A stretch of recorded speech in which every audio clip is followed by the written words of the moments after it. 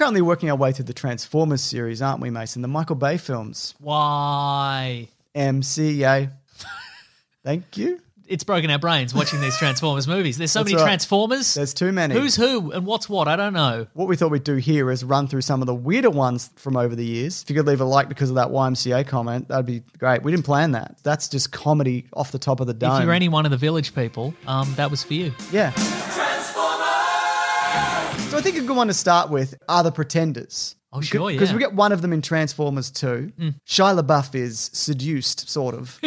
By Stray's own Isabel Lucas. That's right, but she's really a spindly, horrible Transformer monster. Mm-hmm. So some Transformers, it turns out, can look like humans. But my understanding is that the original version of these characters... Oh, they're wildly different. They're not like this at all. So the ones that I remember from the comic books, so what happened is a group of Decepticons, they developed like this biomechanical, like armored shell that they could wear that, you know, gave them, you know, enhanced powers and durability, but also made them look like horrible monsters. Yeah. And then the Autobots also developed the technology, so they made like armored shells that made them look like humans. But I mean, humans that you could conceivably fit a full car inside.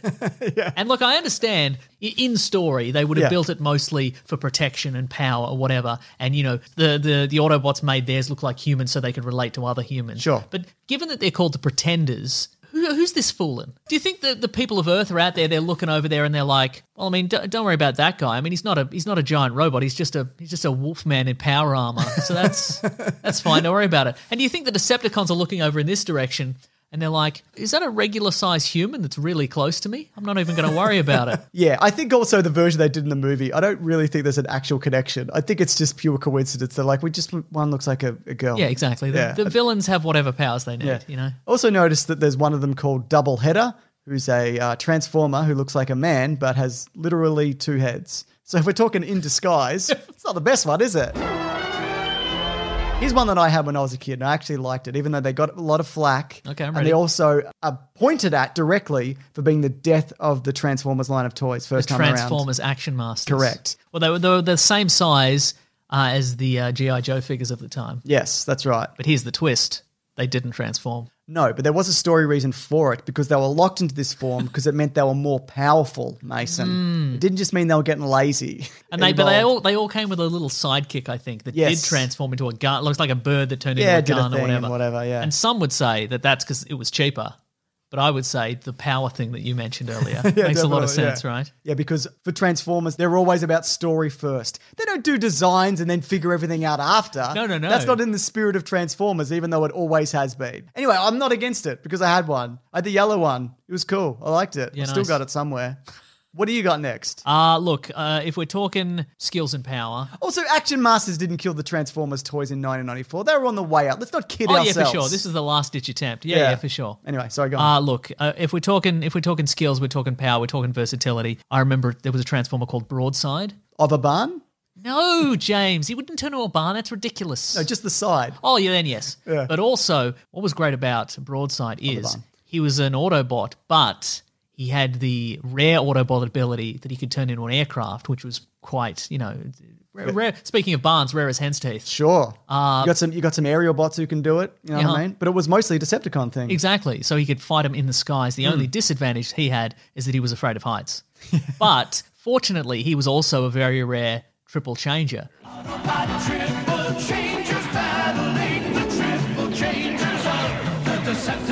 So he could also transform into a boat. But on the other side, he was afraid of water. So really even though he had jet propulsion, which means really just wasting people's time, this guy. I feel like they've improved some Transformers for me who had initially bad design choices, like Megatron turned into a little gun. I'm about to transform into the most powerful weapon in the universe. And I know it's like, well, it's powerful. It's because it's a power move. No, it's not. They fucked it up and they based it off the toy. Let's not get into it. But Perceptor is now a sniper, but just started off as a microscope. That's correct. And it's like, don't you all have microscopic vision automatically? Isn't that a thing that you have? Some of them specialize in computing, and it's like, well, aren't you all computers? What's going on here? Anyway, it's fine. Tell us about the Rock Lords. Technically not Transformers. They're not Transformers or at all. they How sort dare of you? are. No. But they're transforming characters. They're transforming robots, so I'll give them that. But they're spin-offs of the GoBots, and Yes. the GoBots are now owned by the same parent company. Oh, so you've- technically they're you've now got me on connected. a technicality. All right, and you know what? There's a lot of love for the GoBots still out Yeah, there. I mean, totally. they were cheaper and not as interesting, but you know what? Let's go for it. The Rock Lords were robots that transformed into rocks. But they had different names. Nugget, Granite, Crackpot, Pulver Eyes. These are all classic characters I didn't just look up before this video. Oh, wow. Yeah. And they had that incredible battle strategy, which is really, really, really hope that the bad guys were at the bottom of a big hill and you were at the top of a big hill. Because otherwise, what are you going to do? And also, you only get one shot at this. What would they do? Would they fall down a hill and then transform back into robots and then run back up the hill, Kate Bush style? Yeah, I guess so, yeah. I guess that was the idea. It was more of a durability and power thing, from my understanding. Yeah, Is right, that how it sure. worked? I guess so, yeah. Who even knows? And look, James, I know they're fan favourites, but the Dinobots. Grimlock, Sludge, Yeah. Slag, Craig, Brett, all the greats. Denver. Here's the thing: in the comic books, their origin was Yes. they were awoken on Earth millions of years before the rest of the Transformers. Sure. And because their ship wanted to make their alternate forms like the life life that forms that existed, were on sure. the planet at the time, they were turned into dinosaurs. Right? Perfect. Nailed Makes it. sense. In the cartoon, Wheeljack just built them. He's just like, we should probably have some Transformers that are dinosaurs, and we should make them like dinosaurs, i.e., dumb. like dumb as a box of rocks, all of them. Me Grimlock fool. And then maybe the rest of the Transformers were like, well, since they're like artificially intelligent beings and we can like program ourselves, and maybe we could make them smarter. But he's like, nope, dumb. They should be dumb. And they should be just big and strong and dumb. Yeah. And just fall over all the time and just get in the way and just smash things. They're all the Hulk. They're all the Hulk. dumber. Exactly. Yeah. There is an episode of the original series, though, where Grimlock gets smart visiting the head of Unicron. Oh, yes. And he creates the Technobots.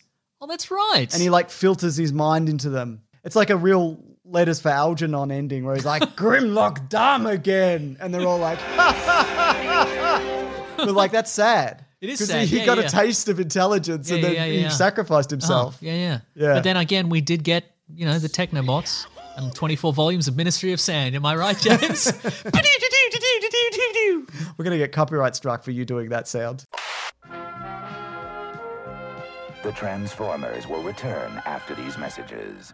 Let me tell you something, some headphones are no good, just absolute crap. But Raycon wireless earbuds are both stylish and discreet, with no dangling wires or stems, making them great for video chats. Co-founded by Ray J and used by the likes of Snoop Dogg, the carrying case can charge earbuds 4 times in a single charge and come in a range of fun colours. Also, if you can believe this, they are half the price of other premium wireless earbuds on the market, while sounding just as amazing as the top audio brands. Plus, they're great for working from home, working out, listening to music and podcasts for hours without driving those around you crazy. They're everyday E25 earbuds. They're the best model yet, with 6 hours of playtime, seamless Bluetooth pairing, more bass, and a more compact design that gives you a nice, noise-isolating fit. Also, you should check out all the new fun colours. So if you're interested, click the link in the description to get 15% off your order, or visit buyraycon.com/Mr. Sunday Movies. I'm at the video.